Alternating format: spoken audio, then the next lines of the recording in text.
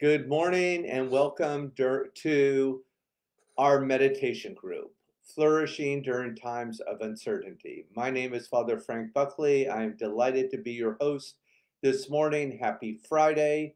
Today is going to be a great day. As I promised in weeks past on Fridays, we would, for our inspiration, use some poetry. And this morning I have decided to choose a poem from Mary Oliver called Wild Geese that will be a good launching for our inspiration into meditation. So, this is a three-part program. The first is a little inspiration. The second part is our heart of the program, where together as a community, we give the first hour of the day to God, and we start with a 20-minute meditation practice where we turn the gaze inwards, we go within, or we go without. And then rather than jumping up and starting our Friday, we just take a little moment as a community to do together a Jesuit Ignatian examine. I will try and come up with 3 places where I notice God has come alive in my life recently, and I invite you to put those in the comment box as well. If you're new to the group, welcome. Feel free to put your name in and tell us where you're from. Don't be shy.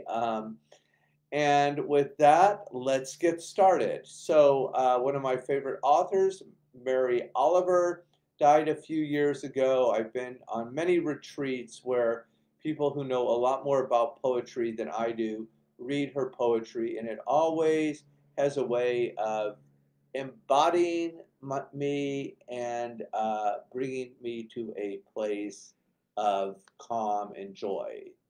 So let's begin.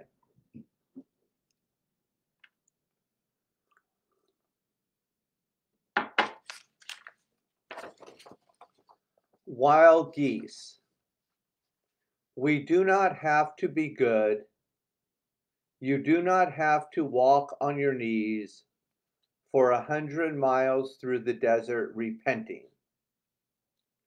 You only have to let the soft animal of your body love what it loves. Tell me about your despair, and I will tell you mine. And meanwhile, the world goes on. Meanwhile, the sun and the clear pebbles of the rain are moving across the landscapes, over the prairies and the deep trees, the mountains and the rivers.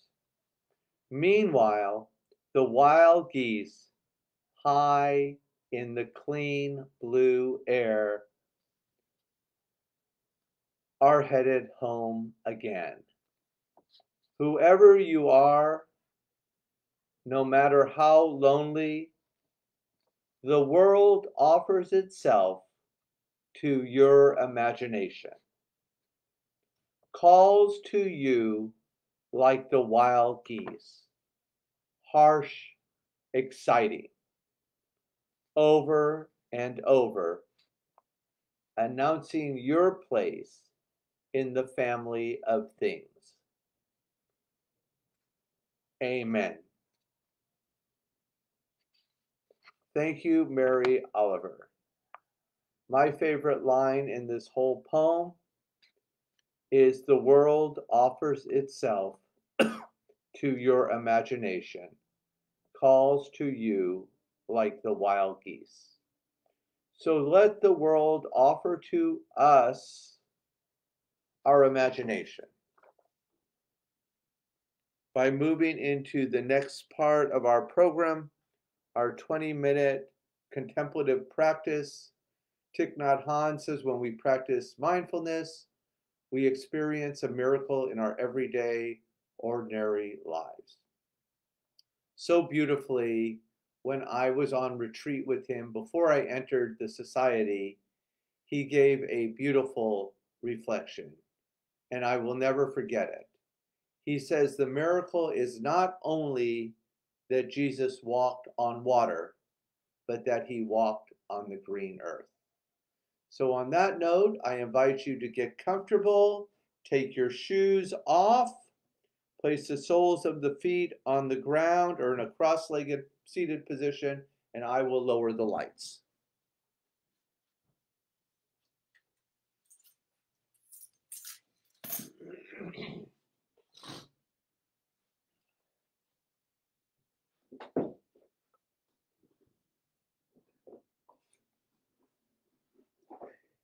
It's Friday. I'll do a little guided meditation to get us into this, and then we will just sit and enjoy our breath.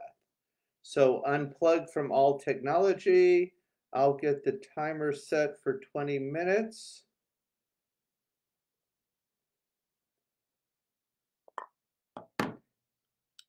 And let's begin.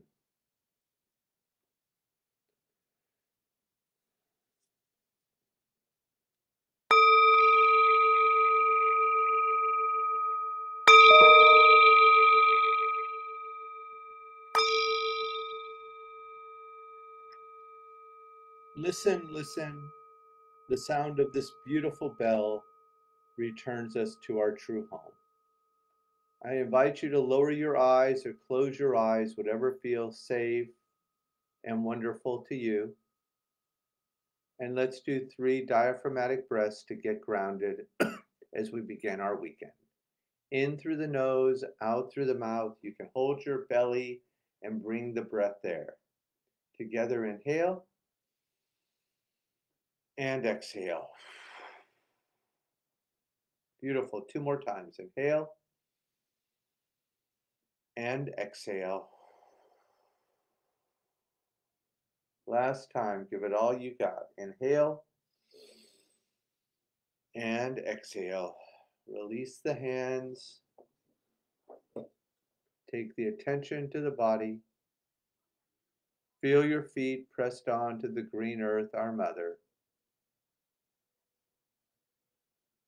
And just feel her as she touches the soles of your feet. Notice any texture.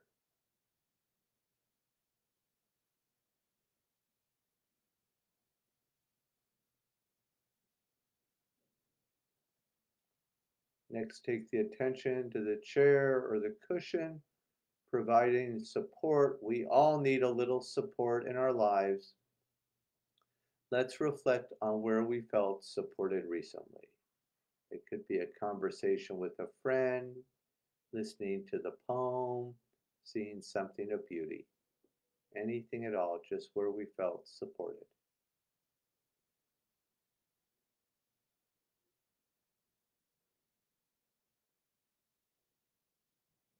Moving up the body, we arrive at the shoulders. Meister Eckhart says we get to a God more by subtraction than addition. So just let go, surrender, release anything you've been holding on to in the shoulders. Relax, renew, restore.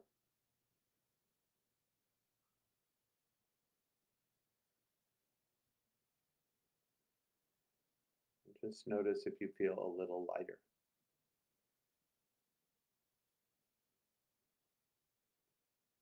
Moving towards the front of the body, we arrive at the heart. That place, the spiritual world, literally touches the physical world. And see if we can come up with something this morning that brings us a little joy and name it in one word.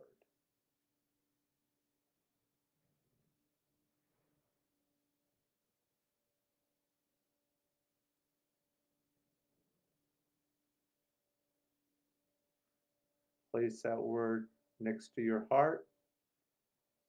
And as a community, let's breathe into the joy. Inhale, exhale, and just notice what you feel.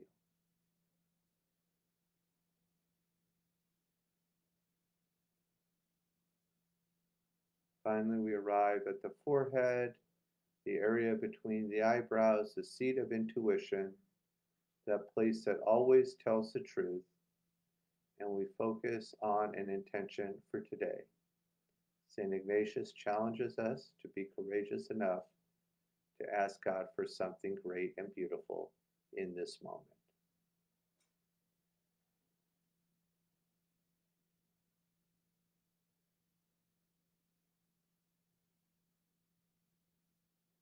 We'll seal the intention with an inhale, exhale. Take the attention to the traffic or the external sounds, the sensations of the body. Drop down to the ocean floor and enjoy a little deep rest. Please continue.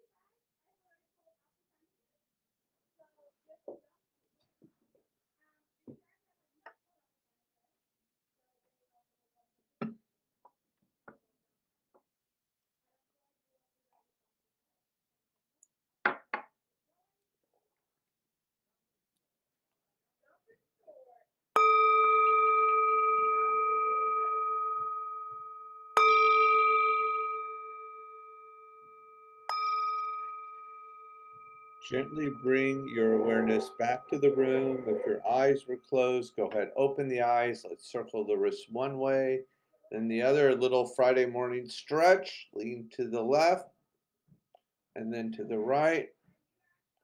A little back bend. Pull the tummy in. Release the hands. Shake out anything you've been holding on to. Beautiful job, everyone. Let's move into our little Jesuit examine right now. And please feel free to drop something in the box if God's come alive for you in a way you feel comfortable to share. Dive right in.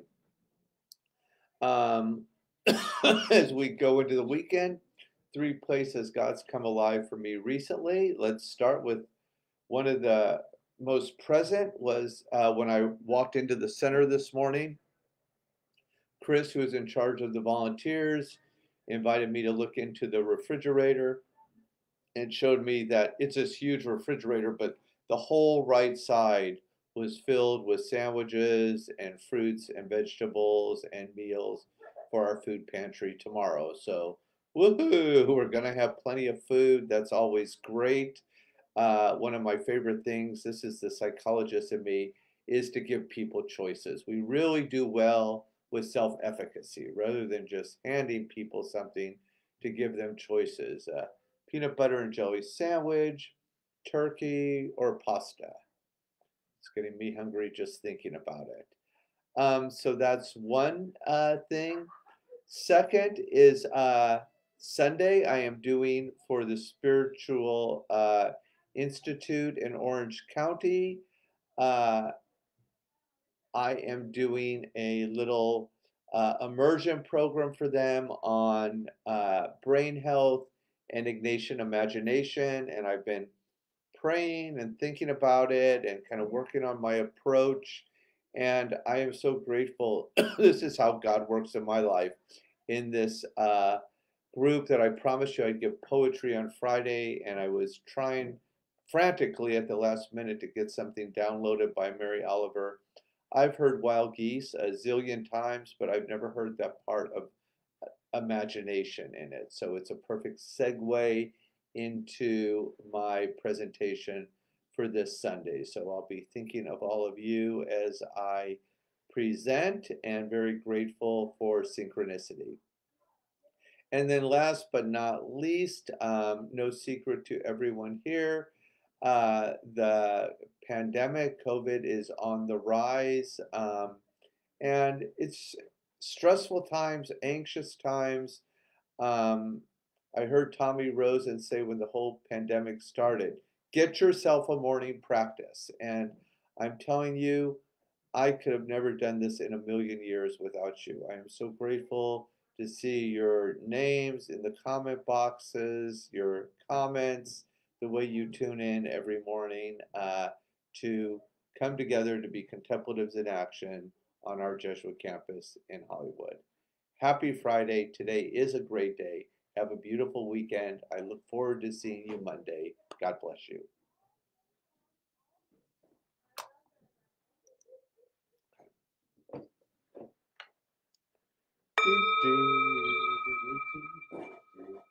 Black cats and voodoo dolls. I'm in.